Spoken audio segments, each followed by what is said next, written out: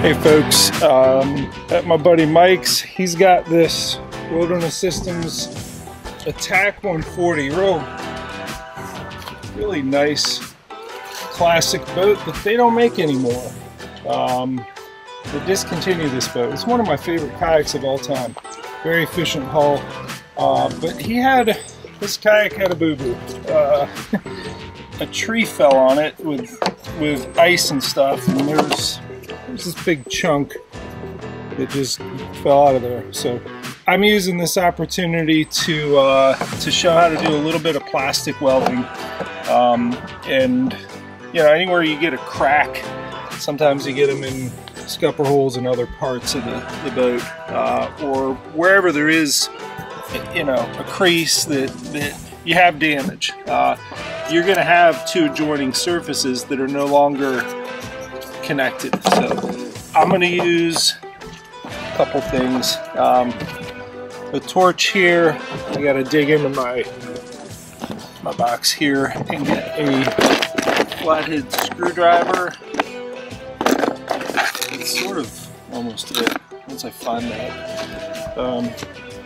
But I need material, so I'm going to heat up here and here and stick it together. And I'm going to heat several different places and then just get it in there and heat the whole thing. But that's really only going to fuse, you know, the top to make it watertight. Do you see all these little shavings from? I just used that drill bit to put a bunch of little holes, because I'm harvesting the material from there. You know, it's a place where you don't need the plastic, you know, to keep it watertight. It's on the inside of where this gasket touches. So these holes aren't hurting anything, and I needed the material. And I'll use, you know, I use the torch to kind of add material up top, and then heat it and smush it and smooth it down. At least then we'll get this back on there and it will be watertight.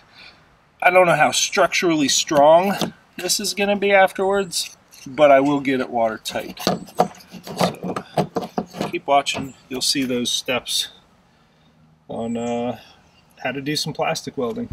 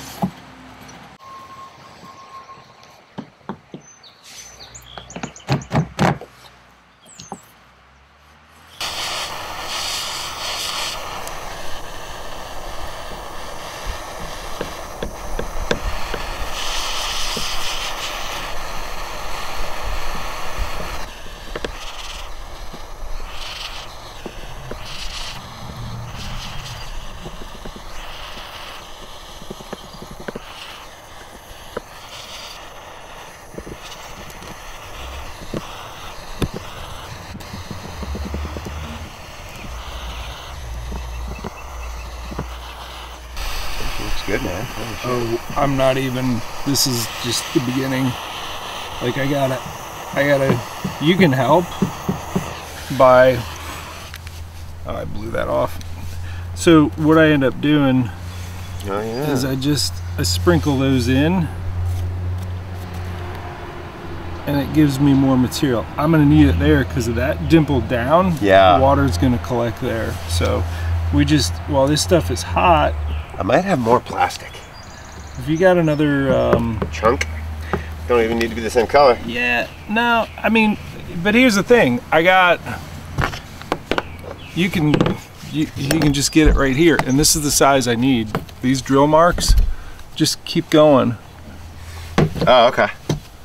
Gotcha. I see what you're doing. Yeah.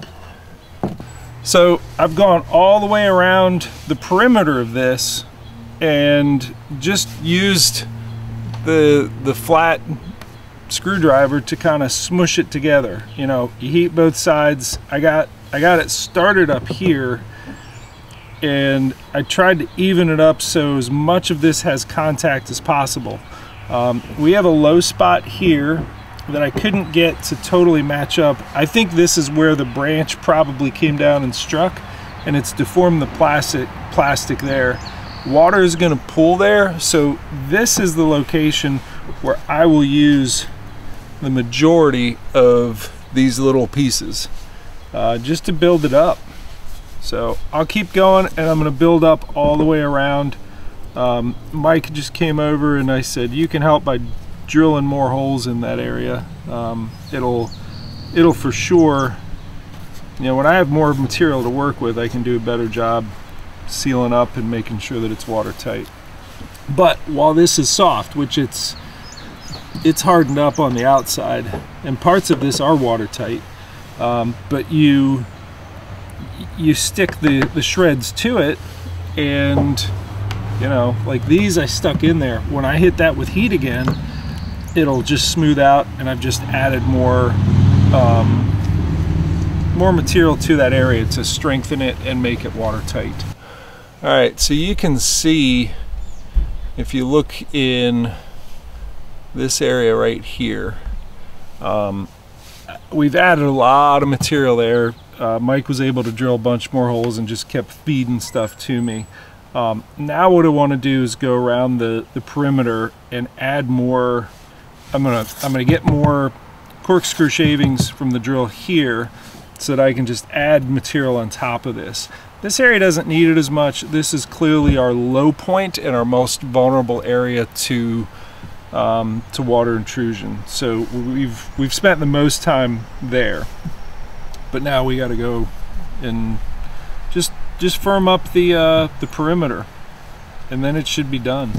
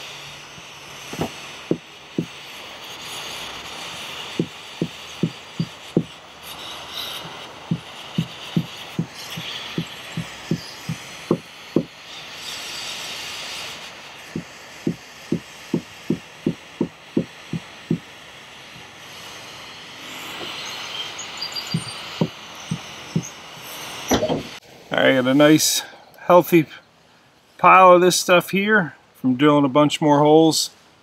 I'll just go around this perimeter, you know, starting right up here. we added a lot there and there, and I'm just working around.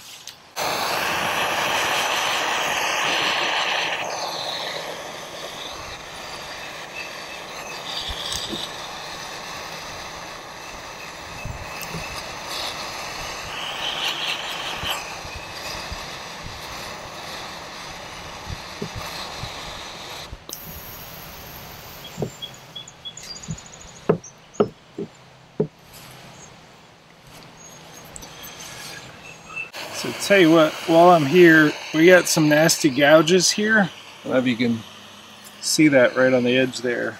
We're just going to clean those up while we're in here.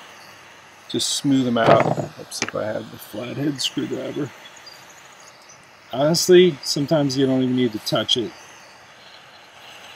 with the screwdriver. Just the heat rounds it out. You got some over here too. Yep, that's already looking better. Alright, let's continue on with adding more material up here. When it's tacky, when you add some, it balls up there. And you want it to just flatten out on its own weight a little bit, and then if you need to give it some direction and say, I want you to live here, you can do that with the screwdriver. I'm having trouble with it getting stuck on there, but I just take the other screwdriver and pop that off and just reuse it. So if it's sticking to your putty knife or flathead screwdriver, if it's doing that real bad, let it cool off a little bit and it'll still be a little bit soft, but not totally gooey and not quite as sticky. And then you can come back in and flash it again, and it shouldn't, you know, it should smooth it out nicely. But letting it cool a little bit while the whole base is kind of gooey, let you work with it without it sticking here. Alright, so probably the most important skill in plastic welding is knowing when to leave it alone. And fortunately or unfortunately, Mike's little butane torch ran out of juice, and you know, I think I'm there. You know, I don't think there's any water getting in there, and in terms of structural integrity, I don't know that we'll get a motor back on here mounting to this surface. I don't think it's structurally sound enough for that anymore. You'd have to go further forward and maybe even use the rudder inserts that are back here to support a motor. But at least in terms of being watertight, I think we've completed a successful plastic weld. Time will tell. We'll put a hose on this later and see how it did. Alright, got the hose there ready to test it here in a minute, but I just wanted to show you the close-up. If I wanted to get really greedy with it, I'd reach up in there with Doug here. Hi, Doug. And do some work from the inside. I'm not gonna do that. FYI, it's a lot of plastic that I took out of there, and it's all laying on top. So let's put the hose on it, test it.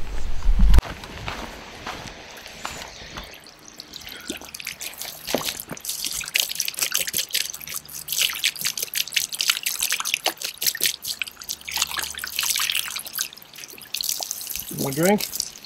You want a drink, Doug? No, I don't want to get wet.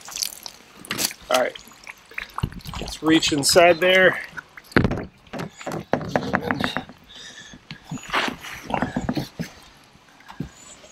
There was already some moisture, but I'm feeling the inside of that. Maybe there's a little bit of moisture.